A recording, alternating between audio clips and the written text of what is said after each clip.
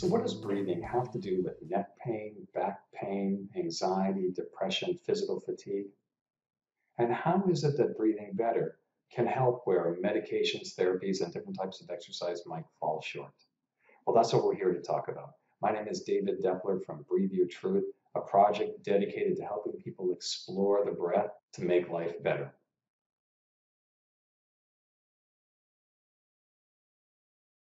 We know that big, deep breaths is not the answer. And in fact, for many people, taking big, deep breaths will actually make things worse. Dysfunctional breathing affects many systems of the body. It changes our cognitive function, decreasing short-term memory, making it harder to concentrate, and decreasing our ability to problem solve. It changes the nervous system, often resulting in elevated anxiety. It changes cardiac function, can increase our heart rate, increase our blood pressure. It changes the digestive system by causing acid reflux and changing the way our intestines absorb nutrients. It can change our musculoskeletal system, actually leaving us with tight muscles on the surface and weak or kind of quiet core muscles. It affects our circulatory system, often resulting in cold hands and feet. Now, if this list feels all-inclusive, you get the point. Dysfunctional breathing can influence every system in the body. Now, we don't claim that breathing better will fix everything, but it can be a really powerful way to get the ball rolling in the right direction.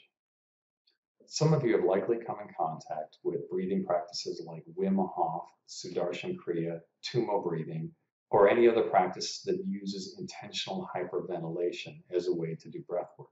I've trained in many of these practices, and I like them in the right context. We've seen many people backslide in their baseline breathing by getting into these practices too soon. It turns out it's all about finding the right place to start.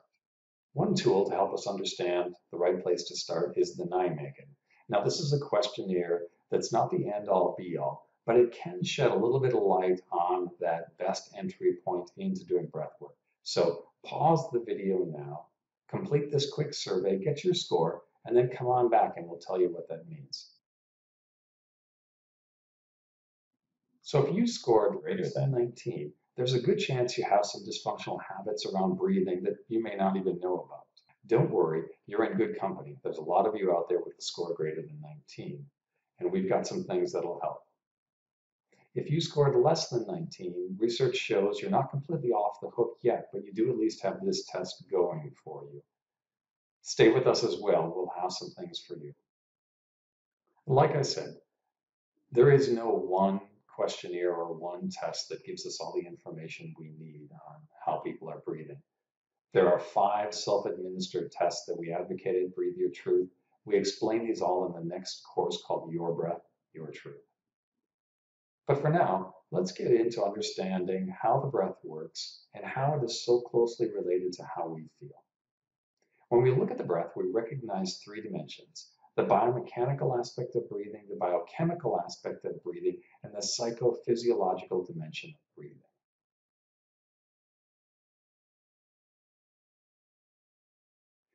In the biomechanical aspect of breathing, there are 3 things we pay attention to. One is just how we stack up. So in general, to be able to breathe well, we should be comfortably upright. Okay, that doesn't mean rigidly upright, nor does it mean slumped forward. As we're comfortably upright, we can look at the next one, which is a good breath is not just a belly breath. It actually includes lateral movement of the ribs. So you can feel this. If you place your hands on your lower ribs, taking a breath in, you should feel those lower ribs come out and come back with the breath out. So a breath in, those ribs expand, and as you breathe out, they return. If you can feel that movement, it's likely you're using your full diaphragm, at least right now. The third, the last part, is that our breathing should be in and out through the nose. And not just at rest, but during light, moderate, and even most heavy activity. Now, tolerance to nose breathing, especially during heavy activity, is something that you develop. Most of us, if we haven't been doing it, will feel very uncomfortable to do it. So you step in it in gradual ways to build that tolerance up. Huge benefits to being able to stay in nose breathing. Nose breathing humidifies and filters the air, so it cleans it. It brings an incredibly valuable compound called nitric oxide into the lungs. So nitric oxide produced in our nasal passages primarily, when we breathe, carries it into the lungs. That's how it gets into our body. As it enters the lungs, it helps oxygen get into the bloodstream. It's also an enormous boost to our immune system. It's an antibacterial, it's an antioxidant, it's an antiviral. So in these times of COVID, it's an incredibly valuable thing to do to keep yourself safe. Nose breathing. Nasal breathing also helps slow our breath rate and decrease the amount of air we move per minute, which turns out to have some pretty important health and training effects that we'll get to soon. Lastly, about nasal breathing is it adds resistance to the air in a way that helps the diaphragm function better. When the diaphragm functions better, some cool things happen. Now, we think of the diaphragm as our breathing muscle, and that is true, but it does even more than that. The diaphragm helps us with spine stability and movement patterns. So the diaphragm helps us regulate pressure in the chest and our abdomen, or intrathoracic pressure and intra-abdominal pressure. By regulating pressure in those two chambers, it helps us be a lot smarter about how we hold ourselves and how we move. The diaphragm also helps bring blood up from the lower extremities back to the heart. The diaphragm helps stop acid reflux. It helps move the contents of our bowels through the intestines. And the diaphragm helps regulate our emotional system because of its influence on the vagus nerve. The vagus nerve, as it turns out, runs right through the diaphragm. The vagus nerve is a large part of our fight or flight, or our feeling of being content and peaceful. Okay, so by now you're probably thinking, if we look at the biomechanical aspect of breathing, the more we breathe, the more we use our diaphragm, the better. It sort of looks like that when we just look at that dimension. But when we look at the biochemical aspect of breathing, things start to look a little different. All right, this is fascinating. So the biochemical aspect of breathing, here we recognize that as we take a breath in, we bring oxygen into the lungs and we breathe carbon dioxide out. When we bring that oxygen into the lungs, it gets into the bloodstream. Now, how it gets into the bloodstream is a protein called hemoglobin binds that oxygen and carries it around. Well, it turns out that hemoglobin, this carrier of oxygen, is very fussy about when it lets oxygen go. In other words, it just doesn't let it go for no reason. What determines if it lets it go is the pH of the blood, or the acid-base balance of the blood. The acid-base balance of the blood is determined primarily by carbon dioxide. And carbon dioxide is primarily determined by, get this, how we breathe. So how we breathe has a direct impact on the pH of the blood, which determines hemoglobin's willingness to let go of oxygen or not. And so the end story is you can have a lot of oxygen in the system because you've been taking good breaths, but if the pH of the blood isn't just right, hemoglobin will have a tougher time letting go of that, and you can actually end up with an oxygen deprivation later on down the road.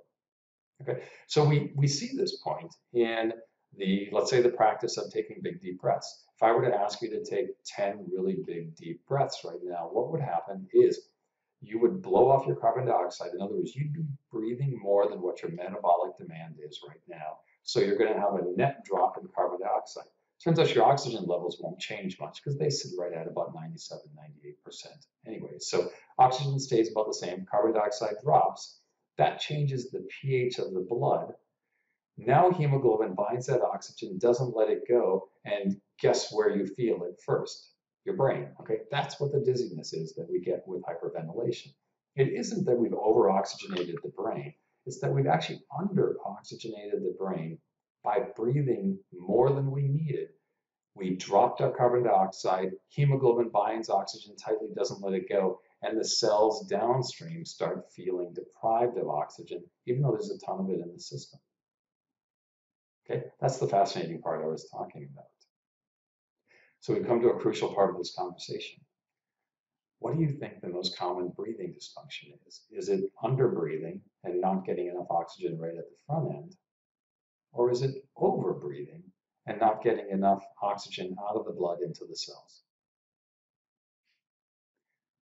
Well, the answer is the most common breathing dysfunction is actually overbreathing. Rakimov, a Russian researcher and international Buteyko instructor, has compiled decades of medical information to show that over the last 70 years, we have doubled the amount of air we're moving per minute on an average, doubled it over what we actually need and what physiologically is healthy. And you now know more is not better. More recently, Dr. Kyle Kiesel from the University of Evansville showed that 60 to 80% of us are stuck in dysfunctional breathing. So the symptoms of overbreathing include things like a general feeling of unease, fatigue, headaches, tightness in the chest and neck, essentially tightness of muscles on the surface, whereas decrease of core stability or kind of a weakness deeper down in. It can be problems with digestion. It can be problems with memory, problems with concentration. It can even be decreased sexual function. So do any of these symptoms sound familiar?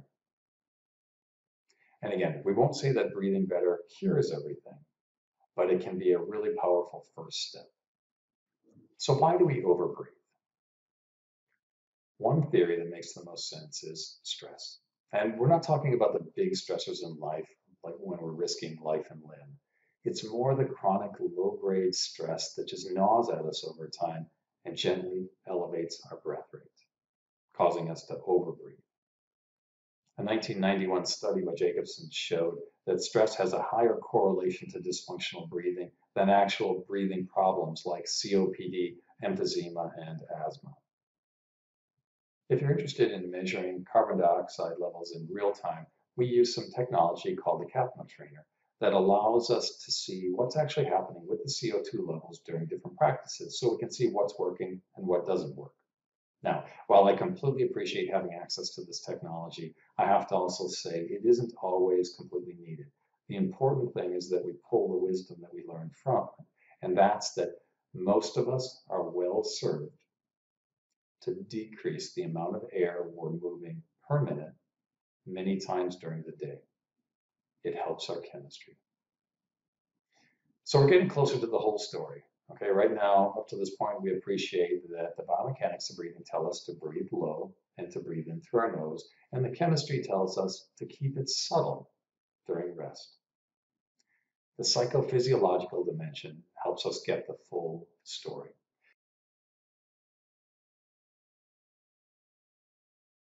In this, we recognize that how we feel can determine how we breathe, and how we breathe can determine how we feel. They work both directions.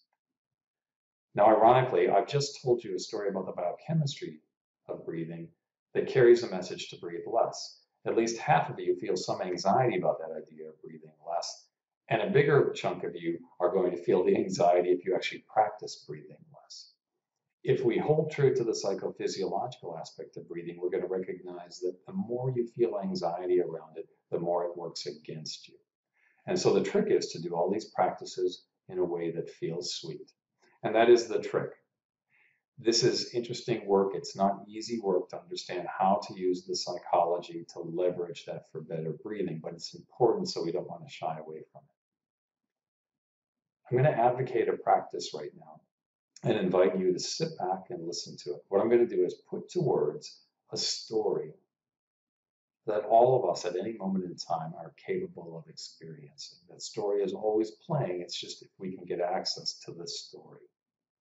So I'll put it to words and ask you to just sit back, take the words in, and feel what that is. So here's the story. I have equal awareness of the front of my body, the sides, and the back. I am settled. I hold a gentle interest and connection to all I sense in my surroundings. Yet I'm not distracted or defined by them. I am content. I do not want. I do not resist. I am. And again, the invitation right now is just to check in and feel how that feels in the body and what that might do to the breath.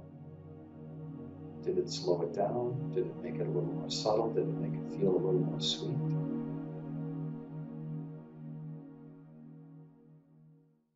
And while this isn't the sense that we expect you to run around with all day, the more we touch this, the better it is for our breathing.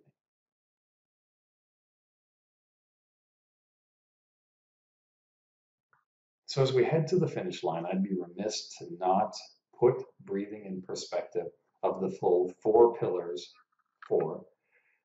that make good health. All right, breathing is one of them. Sleep is another, diet and exercise. When we talk about sleep, we recognize that breathing better during the day will eventually translate to breathing better at night, but it can take a while. So there's a couple things that you can do that'll speed that up. Number one, side sleeping and left side more than right side actually makes it easier for us to breathe. So as much as you can tolerate it, sleep on your side. The next one is stay in nose breathing during the night. And this can be tricky because we're not aware of when we come into mouth breathing, and most of us do at night. We generally recommend people try taping their mouth closed. All right, now use a really nice tape like a dynamic tape or a skin tape or a coverall. Put it on the back of your hand first. That takes a layer of the adhesive off so you're not getting chapped lips when you put it on. And then gradually step into it. So wear it for an hour or two the first night and just add from there. It usually doesn't take more than a few nights to get used to it. Breathe Your Truth has got a video on the website that shows how to cut the dynamic tape that puts a hole in the center, and that can make it even easier and less threatening to tolerate. I recommend you take a look at that if you have some interest in that. We do not recommend that you use duct tape or packing tape. Guaranteed no good will come of that. Okay, so that's the sleep part. Stay on your side, breathe through your nose, and have good sleep hygiene.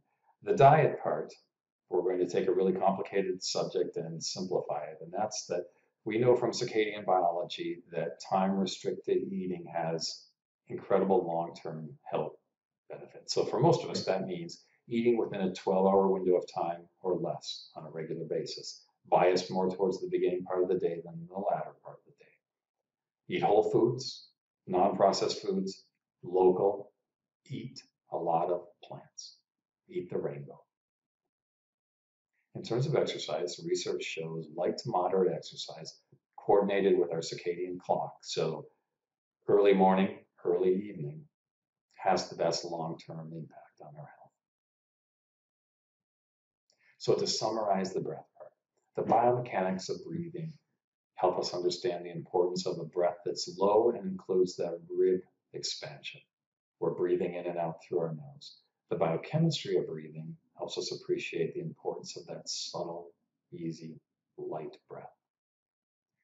And the psychophysiological dimension reinforces that how we feel matters.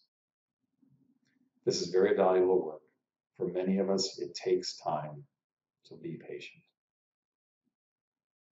From here, we invite you to integrate this information into your daily life. So bring this information into the gym, into the yoga studio, standing in line at the grocery store, folding laundry, unloading the dishwasher, walking the dog. If you want to dig a little deeper, take the next course, Your Breath, Your Truth. And reach out if you have an interest in individual sessions where we use capnometry to actually see what's happening with carbon dioxide levels. Thank you for taking this learning step with Breathe Your Truth.